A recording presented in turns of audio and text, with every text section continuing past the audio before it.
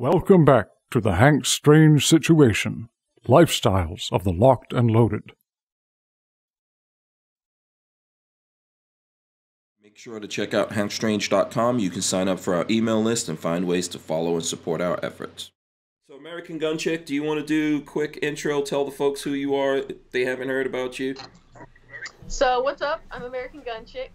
I have a YouTube channel that I've had for like 4 or 5 years, something like that, where I started from scratch. Like, I didn't grow up hunting or shooting or anything like that. Like, I just grew up just an average person, I guess. And then I just kind of got into it and then took a bunch of classes over a couple of years. Now what I do, my goal and my mission is for other girls to look at me and see me.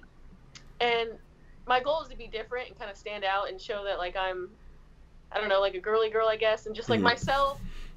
You know, and that maybe other girls that are the same way, they can see that and they can recognize that, like, it's, you don't have to be like a total badass, I guess, or you don't have to be like ex-cop military guy. You can be in the gun world and you can carry and you can defend yourself, you know?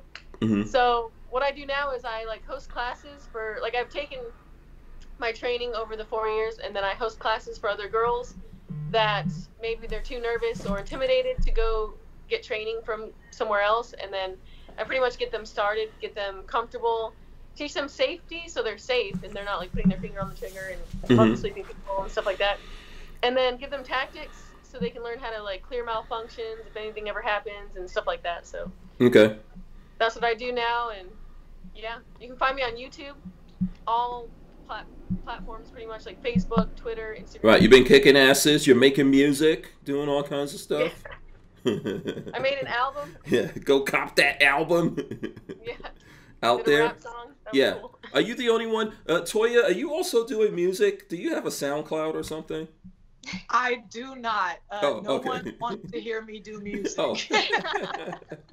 Really, you should just do it anyway, because why not, you know? I'm okay. I'm going to let you handle that one. We should all get together in the gun world and do like a Christmas album or some kind of nonsense. Yeah. That would be pretty ill. That would be cool. Like, like you change all the Christmas songs to like tactical songs, kind of. That'd be cool. Yeah, exactly. We should do something, you know, maybe do it for some organization or charity or something like that. Okay, let's go to Latina Locked and Loaded. Joanna, you want to tell the folks about yourself real quick? Hi, my name is Joanna. I'm Latina Locked and Loaded on social media, and basically me and my husband have a podcast on Sunday nights at 7 on our YouTube channel. And we're Second Amendment advocates that focus on the Latino community and basically kind of encouraging, well, women and Latinos to get into guns and destigmatize the community from, you know, guns. Yeah. And that's what we do. Right. So what you're saying is that there's probably a lot of people in, well, lots of different communities, I would say, but in the Latino community that, you know, they've got this thing. I think everyone's into guns, but there is a stigma about coming out publicly with guns, right?